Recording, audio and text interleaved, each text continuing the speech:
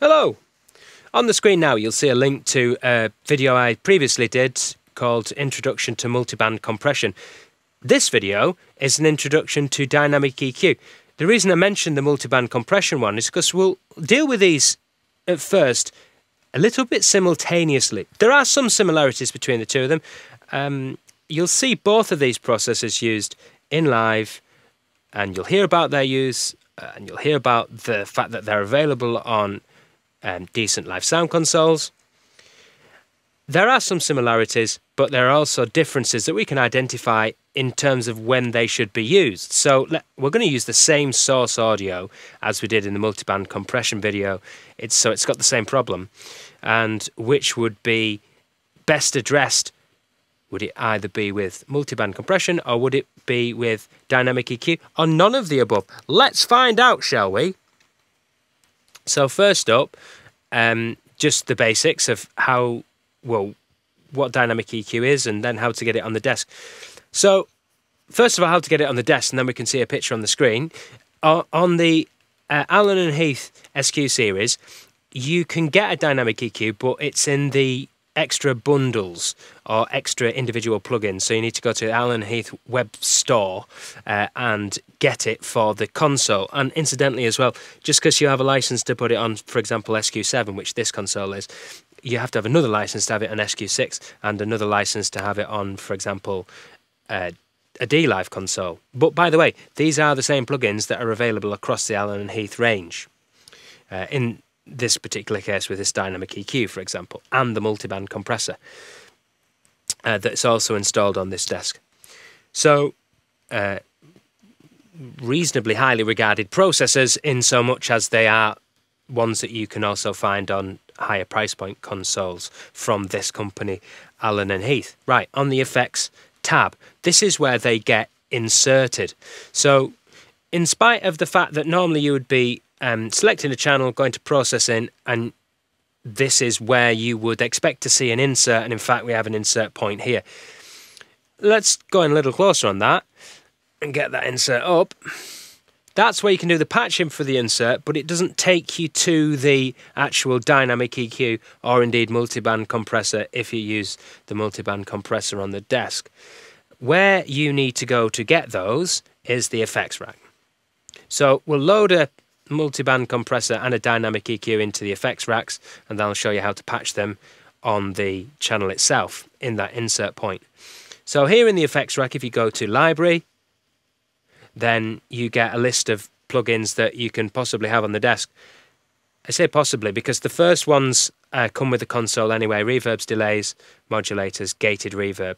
But then the ones further down the list, these are the ones that you get as extra. Paid extras, DSs, and then we can go to dynamic EQ. There are some presets here, but I would just say go for flat. Presets and dynamic EQs, not sure, especially not in live, too many moving targets. For me, I'd rather start with a flat. So I'm not against presets for some stuff, things with high-pass filters on, for example, but with certain gate presets, but with dynamic EQs, I just would go for flat and go recall. And there's a dynamic EQ. So, just to throw back to the multiband compression video, again linked on screen now, I actually demonstrated that through Waves C4. That's a really commonly used multiband compressor, and hopefully you'll also find that available in some of the studio work that you might do either here at Spirit Studios or indeed elsewhere. But there is a multiband compressor available for Allen Heath console, this SQ, and there it is. Now this video isn't going to go through the parameters of that, but so that you know, that is there, and that is how you would load that on the desk. So we will this time insert the dynamic EQ on this challenging vocal, and how we do that is we go to processing, and then we go to effects rack and say, oh, it's already done. Well, there you go. You would click on that and you would scroll through, choose where you want the signal to come from, where you want the signal to come back from, but to onto the fader, and then switch it on. Little light comes on. This isn't an on and off switch. The only place to switch the insert point on is on the screen on the insert point. So this comes after the gate, but before the EQ and before the compression. Let's just actually get rid of anything else that could be on this channel. So we'll just do that. Okay. You can reset it. The EQ to do that, you would hold reset, and then with the channel in mind selected, you then hold reset down and you click the in button right there on the EQ. Okay, so I'll remind you what the problematic vocal was, or what the problem with the vocal was.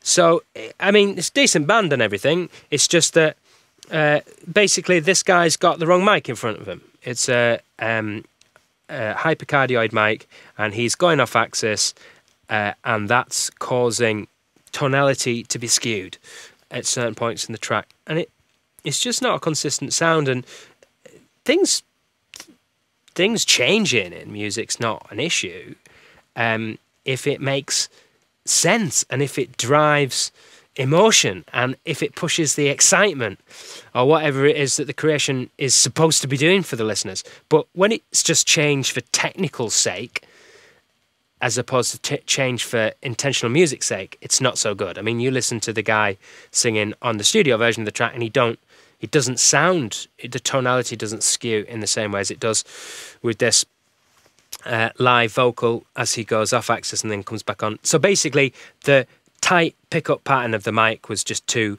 unforgiving with the way that this guy was performing.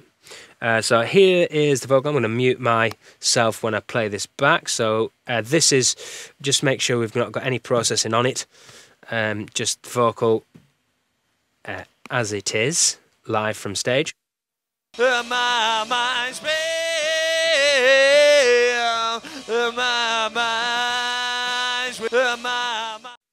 Okay, so the problem is this skewing of tonality, and in order to find, it's also a level difference, we should point out. There is a level difference here, but it's not so much just the level change that is the issue.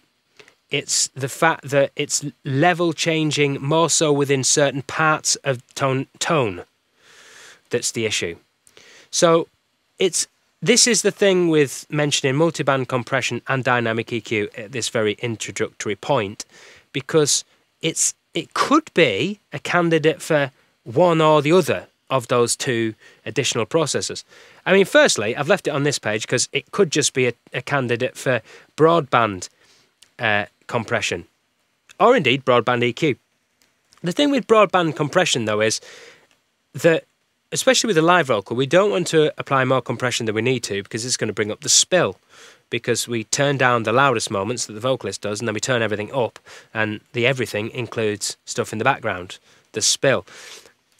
In this case, I will apply some broadband compression, but I'll apply that at the end and switch between the processors, and you can see what it's doing. But it's not going to be the entire solution to this challenge, because it's the fact that certain parts of tone change in level. I'll play that again.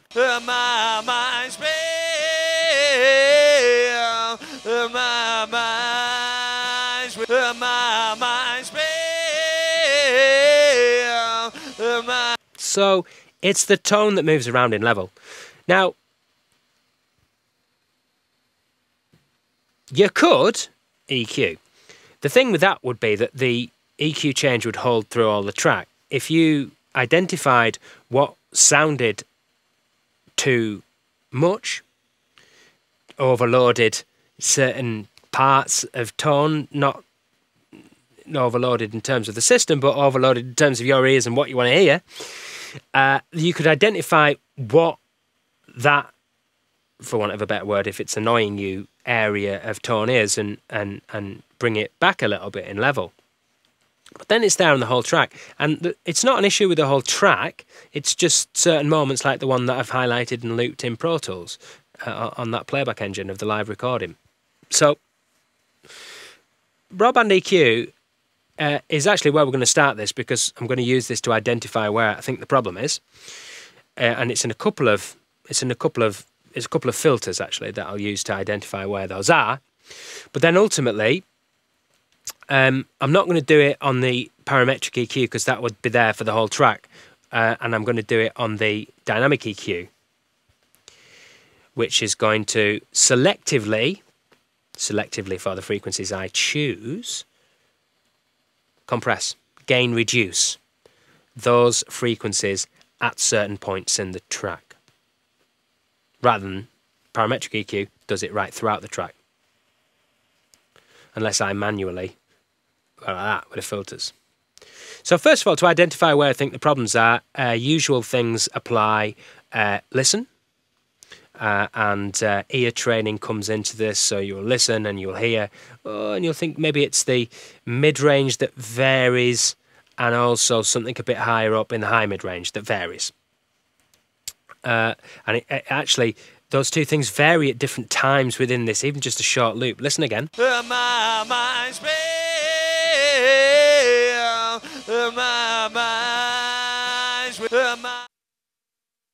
So it's like, at first, it's the HF that is really just, oh, it's a bit too much.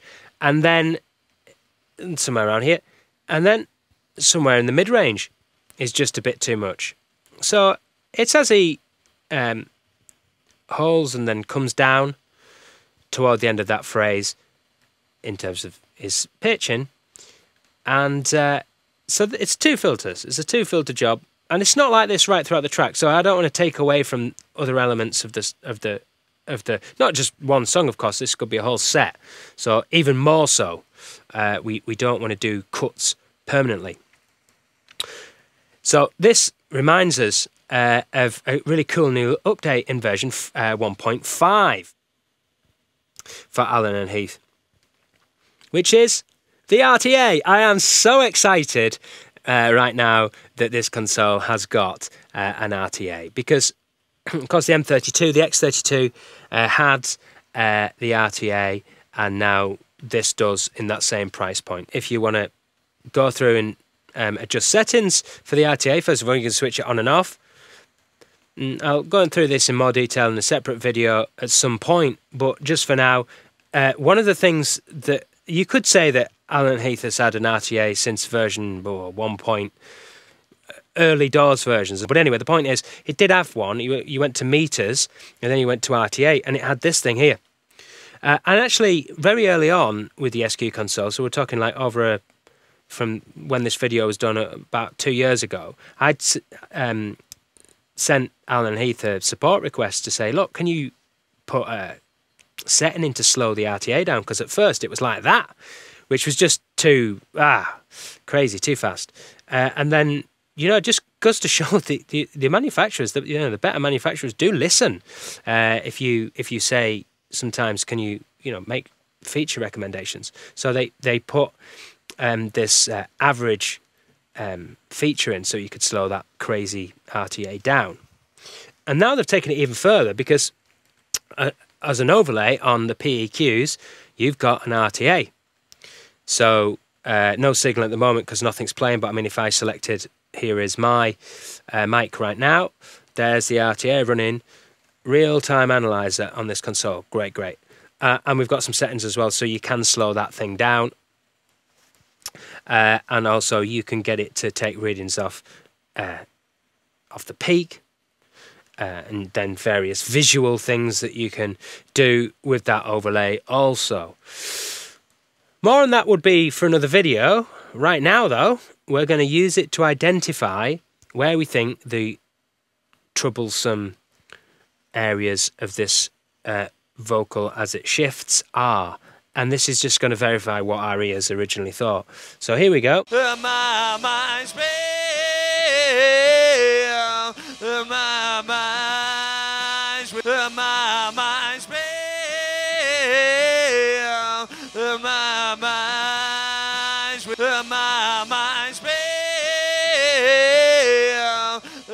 I'll do this chronologically. Firstly, it's this filter that it's in this region here that I believe needs dampening, and then in this region I believe we need to reduce that in level.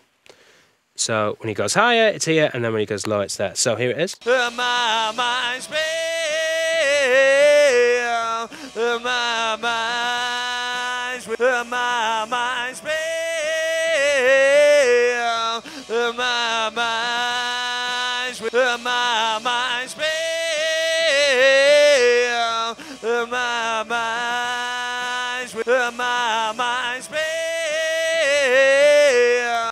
I'm being deliberately super attenuative to highlight what area we're on about there.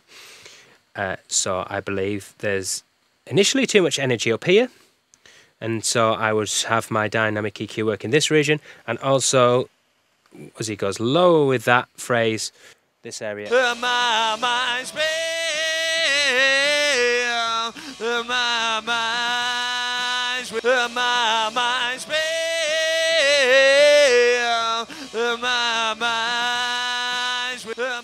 And part of the reason why I don't want to use the EQ across the whole track, this parametric EQ, is highlighted there because it does actually take something away from the vocal. It makes it sound a little hollow and a little bit weaker by doing that cut. So I don't want that all the time. Just as he comes toward the end of that phrase, and because of the way his head's moving off mic when he's doing it, it's obviously giving his head a bit of a wobble, then it's just at that point that I want that attenuation to come in. So there you go. Some listening skills to identify what you think is standing out as a bit uncomfortable, a bit not great on the ear, and then some verification with a PEQ and an RTA overlay. And that's the thing as well. You'll probably listen to this in headphones or on some sort of smaller playback device, and yet what we need to bear in mind, this would be on a big PA system at a gig. And big PA systems, when you're running it loud, you know, people potentially at risk here with the ears, and you're the person who needs to do some protection of that. So when we get those moments of overload, and when I say overload, it's not system overload, but it's actually you're overloading people's ears really with certain parts of the tonal spectrum at certain points, and that's uncomfortable. And it becomes, I believe that it becomes even more uncomfortable as the systems get, well, louder, basically. Well, let's get to the thrust of this little introduction video to dynamic EQ then. So we'll switch off the parametric EQ and we'll go to effects, and here's a dynamic EQ. So to give a dynamic EQ introduction, well, this is Dyne EQ4, Allen and Heath, and it's got 4 filters, and basically those filters work as 4 individual compressors. So let's take, for example, our light blue band here, filter number 2 from the left. So in terms of control, well, it will do gain reduction when the incoming signal passes the threshold. So if we put some signal into the system, the threshold is set at -12 currently, and the signal is passing it at certain moments and causing some gain reduction to take place. Let's just begin with the thing not doing anything, and then this dark blue band, next one along, bring that up to 0. Okay, so you have a threshold. The difference, of course, and a ratio as well, effectively. That's what this comp one is here. One of the differences, well, the main difference between the broadband compressor is that effectively we've got 4 compressors here. So they're frequency-conscious compressors, and we can have gain reduction taking place. Dynamically just means when certain parts of the tonality go over the threshold. So how do we set it up? Well, we'll go back to our light blue band, and we'll go for filter, and we can roll this around. I've decided it's somewhere near the mid-range, late 500s, maybe closer towards 6. So the circuit's in. No processing at first, but I'll bring down the threshold and begin doing some gain reduction. I'm only looking for gain reduction to take place when he holds on to that note and he goes lower with it. So it's at that moment that I want the gain reduction to take place, but I don't really want gain reduction to take place for the rest of the track. My mind's my mind's my mind's my mind's my mind's You can see it quite obviously, the horizontal bar is showing gain reduction, and I'm watching that and I'm pulling it down, and based on my listening before and what the parametric EQ with its RTA overlay was backing up, that when he's going, when he's coming down, the lower part of that is somewhere in the mid-range, and there's more than enough of that, and the thing is, that's making it sound different when he's moving on and off axis. So I want to try and level that out a bit. So that's that one. I'll do the other filter and then we'll switch it in and out, see whether we feel it's actually doing the job that it's supposed to be. Is it really profound, or is it just really subtle, or does it make no difference at all? Let's find out. So we'll go to our next band. My mind's my mind's my mind's my mind's my mind's my mind's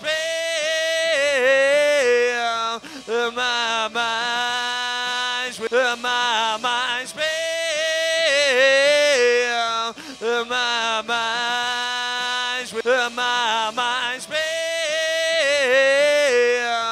my mind's my mind's my mind's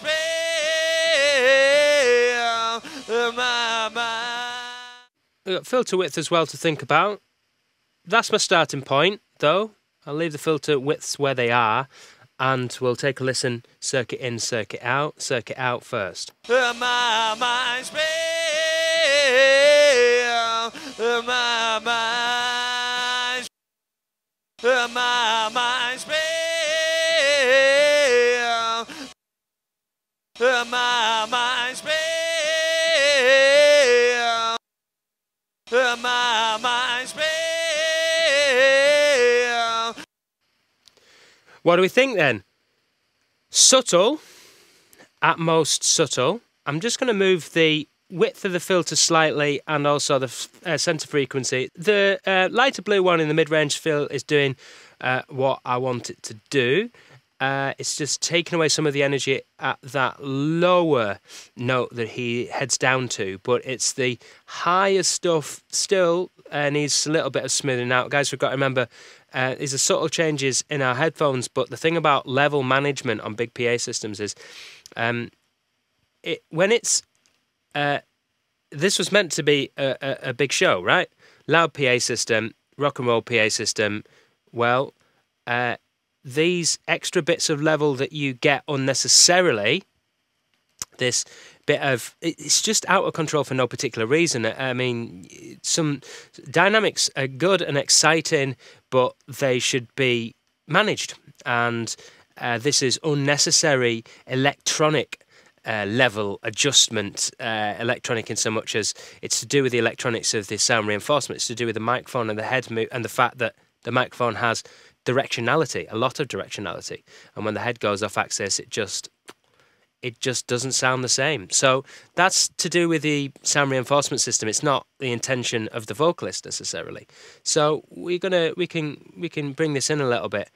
So I'm just gonna leave it playing. My mic's gone on mute. My mind's my mind's my mind's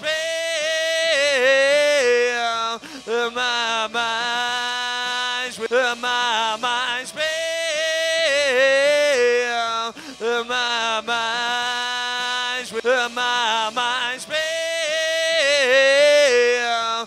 my mind's my mind's And that seems about the point to leave it for now, because throughout all of the phrase, except from the last bits where I feel I've got an issue with, there's very little gain reduction taking place. What I mean is, I'm hoping to bring that last part of the phrase more under control within these two regions, but I don't want to frankly mess up the rest of the track. You know, I don't want to spoil what otherwise I might not know is a problem. What I mean by that is it's live performance. I don't really know what he's going to do for the rest of the show. I just know in soundcheck that he's doing this, and I've recognised it, and I've put those filters in. In reality, of course, in the soundcheck, if we get a soundcheck, we're doing all right. Like, he might not even get one of them, or certainly don't get the lead vocalist performing as he would do in the real show in the soundcheck. So a lot of this stuff, it's like this blue one. It's ended up pretty wide.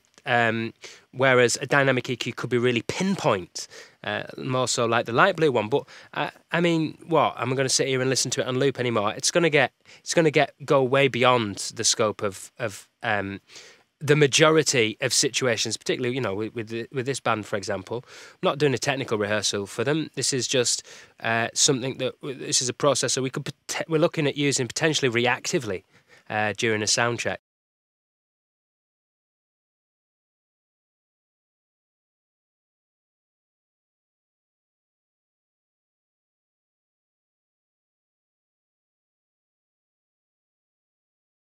Now, something that's going to clamp this overall and make possibly actually a more profound difference after that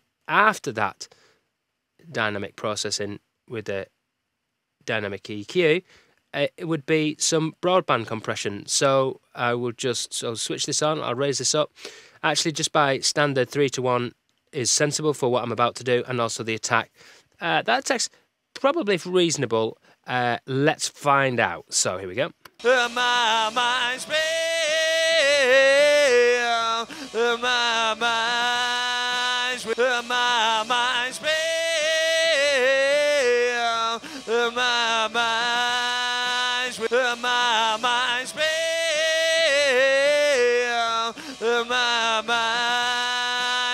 my mind's my mind's my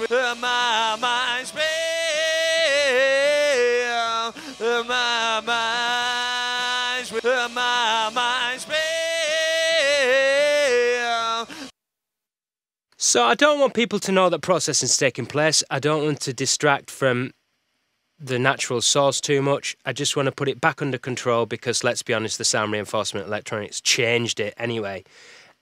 So I want to bring this, I want to clamp this, I want to preserve headroom, and I want to preserve people's ears. So taking a few dB off broadband after the fact, and this does come after the insert, is what I would do with that. And if we were to take all that processing off and run it without, and then listen with it, let's see if we have saved a bit of headroom. My mind's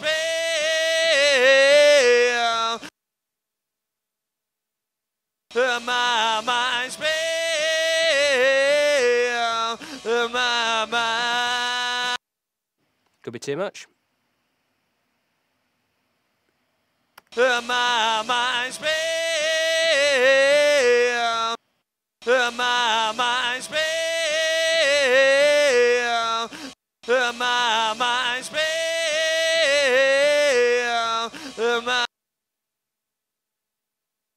my mind's